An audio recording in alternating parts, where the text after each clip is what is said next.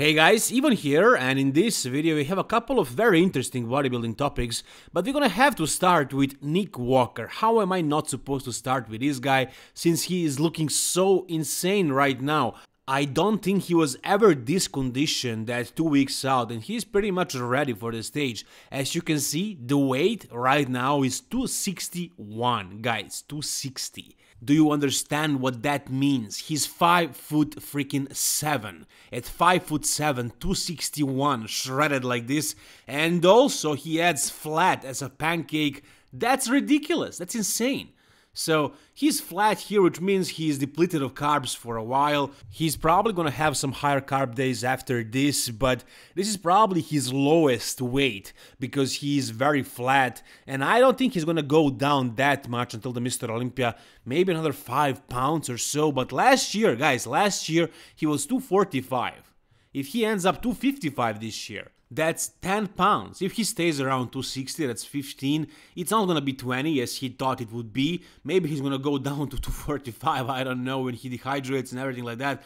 But I don't think so. I think he's going to be at least 10 pounds heavier.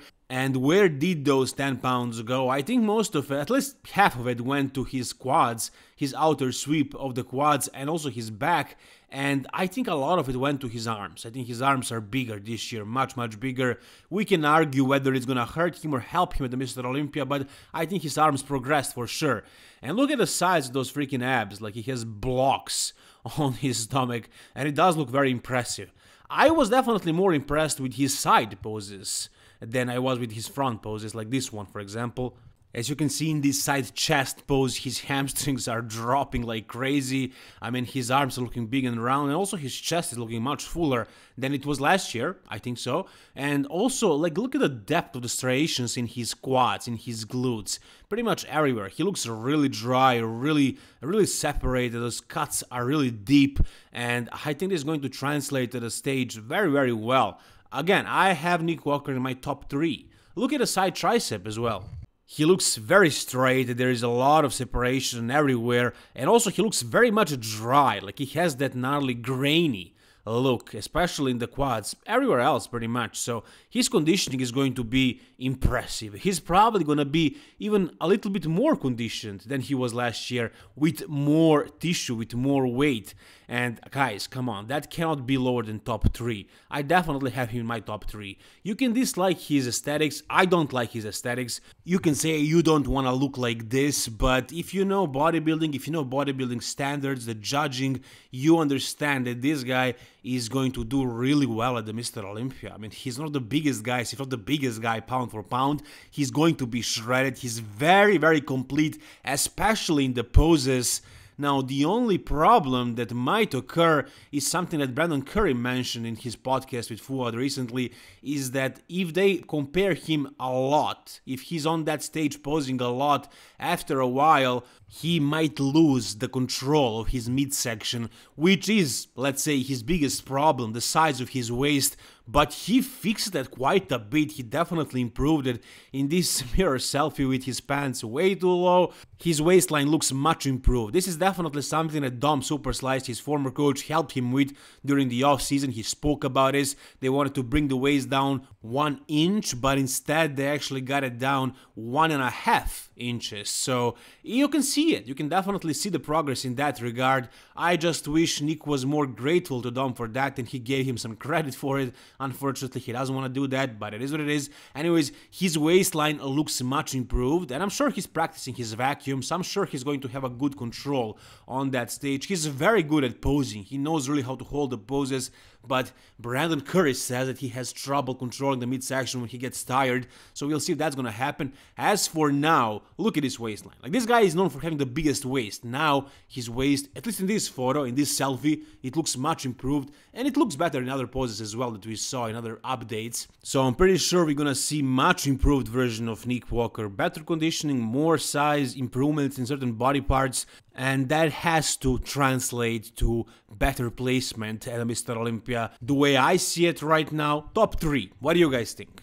If you guys are looking for a really tasty and really high quality whey protein powder, actually protein powder is not only whey protein powder but more of a complete meal, because this is also egg white protein and beef isolate protein, so it's really like a meal in a powder form. And I want to show you this flavor. It's banana milkshake. It's really refreshing. It's really different from anything you probably tried, and I love it. And if you guys want to try it out, if you want to support me and my channel, if you guys enjoy my content and you want me to continue making these videos, you can support me by trying one of the Old School Labs supplements. The link is down below in the description, and the code is EVAN. If you use my code EVAN, you also get a 15% discount, and it really helps me and my channel, so thank you guys.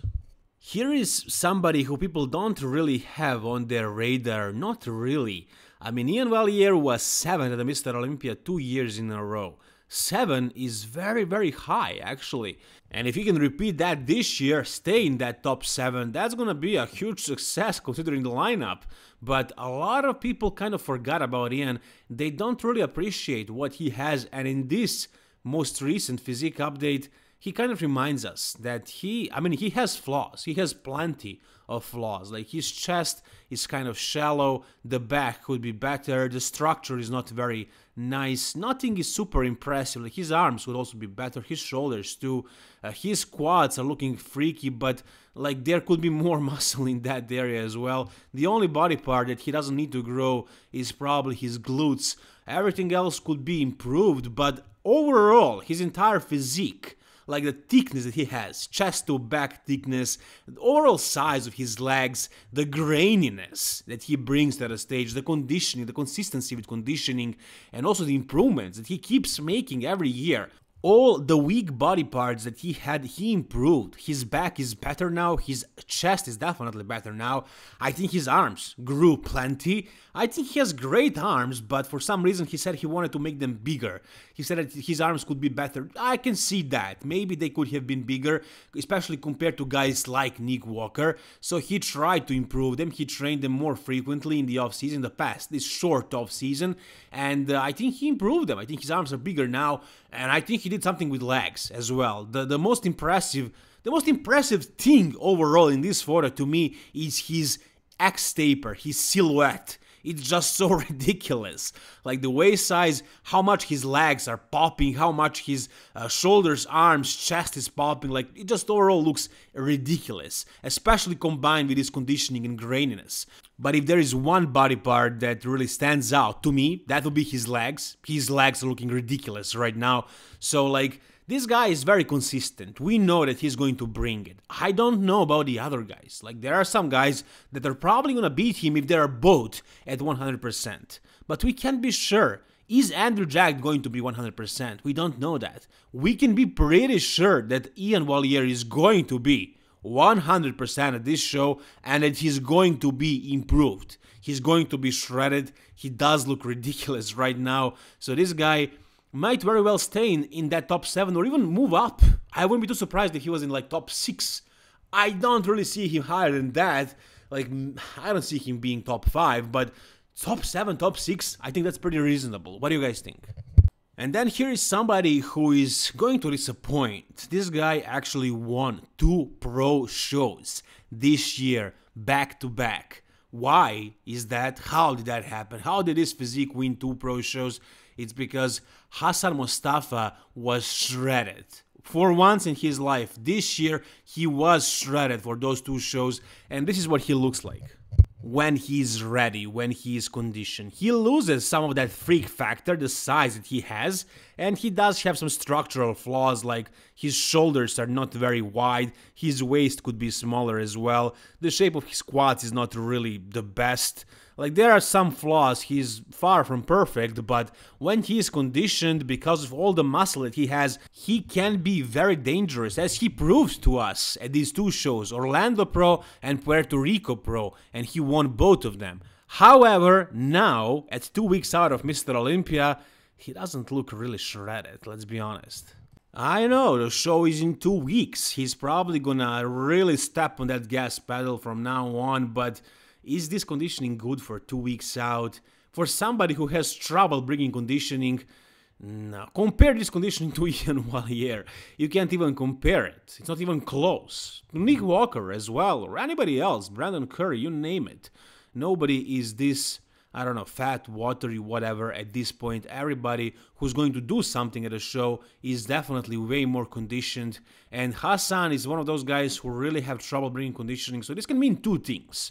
One, he's going to start really dieting hard right now, and he's going to get shredded in those 2 weeks, which is not really likely scenario.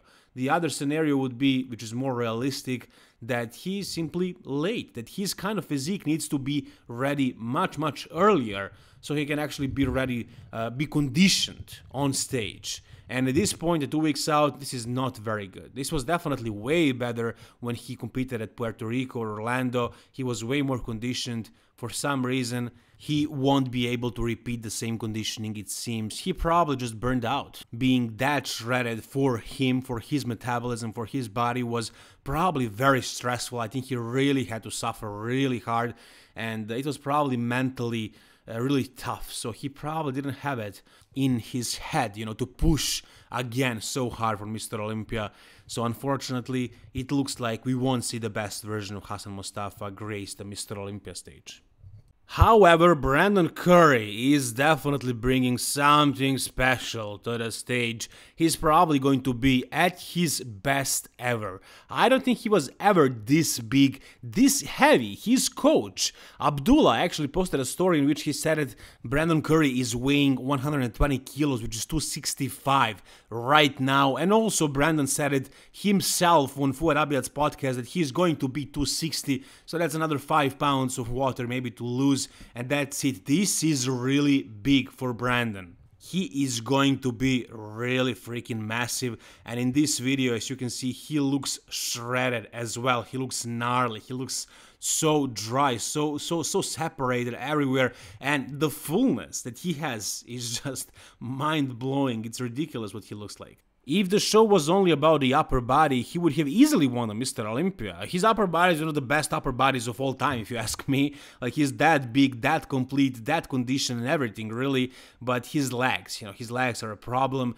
And even though his legs won't be as big as the other guys that are actually gonna challenge him, like Big Ramy and another 10 guys, potentially, he's still, I think, based on this video, how full he is right now and how conditioned, how much muscle he has, I'm pretty confident that his legs are gonna look fine. He won't have crazy legs like Big Ramy, no way, but the thing is with Brandon, it depends on how full he is. If he comes in really full and he's really conditioned and everything is just clicking, his legs are looking decent. When he's a little flat, his legs suffer really bad, and this time around, because he's so heavy, so big and so full, I think his legs are gonna look fine.